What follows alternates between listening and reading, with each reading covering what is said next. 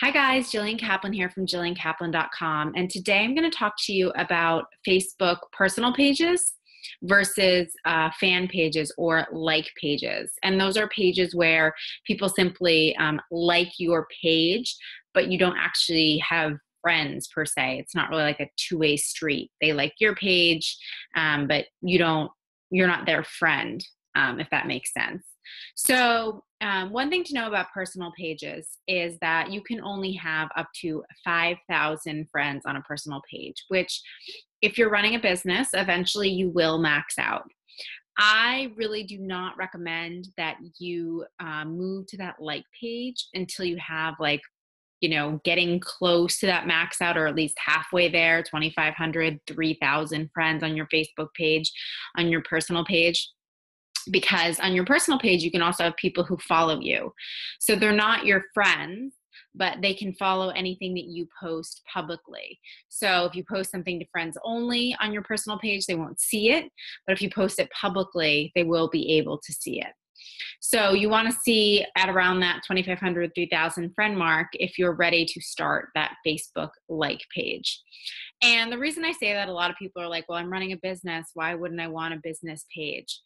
I personally believe that I started mine too early, but it kind of got knee deep and it wasn't really something I was interested in shutting down. And so I continue with it, but I don't create a ton of unique content for it. I do some unique posts on there, especially business posts and videos like this, actually, that I don't do on my personal page. But I don't, take unique pictures, and I do a lot of cross-posting between my personal page and my business page. Now would probably be a time that I would start my business page because I'm knee-deep into my business. But I started it at the beginning because I felt like I should. Like I'm telling you guys, people feel like they should because they have a business. So the reason I'm telling you not to start it right away is because it's overwhelming. Facebook does not show a lot of your posts on your business or like page to people that like your page because they want you to pay. They assume that if you have a business page or a like page, that you have a business, which is probably a good assumption. And they want you to pay in order to get that content in people's news feeds. So a lot of times, unless someone goes to your page specifically, they won't see your content. And you can run Facebook ads. For specific posts, you can run Facebook ads for the page. There's all sorts of different things that you can do, but it gets really complicated. So a lot of people, have a small business because they just want to make a little bit of money and they want to help some people and they want to grow a little bit personally, but they don't want to spend all their time getting to know how to run Facebook ads and how to target people and what the ideal budget is, because it's really time consuming and your team needs something that's really duplicatable. So I'm advising my team, unless they're really knee deep and they have a lot of extra time and a lot of extra money, is to not put that into a Facebook fan page, or you can start one, but don't get frustrated if you feel like no one is seeing it.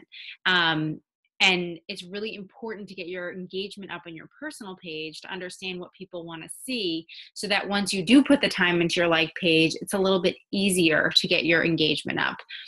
But you're definitely going to get more engagement on your personal page. So if you're struggling there, the like page is not the way to go. So I just want to share that today because that was probably one of my earlier mistakes. I put a lot of time into it and really didn't get a lot of traction. So I don't want you to make the same mistake, basically. So if you're struggling with your personal page, I would, do some more research on the Facebook algorithm. I've done a couple great videos on how to sort of beat the algorithm so that people do see your posts, even if they are business related. That is so important for you to do that and really work on your personal page first before you dive into that like page or that business page. I hope this was helpful. If you have any other questions or you need to contact me or you want to learn more about how to beat that Facebook algorithm, check out jilliankaplan.com. Talk to you guys later. Bye.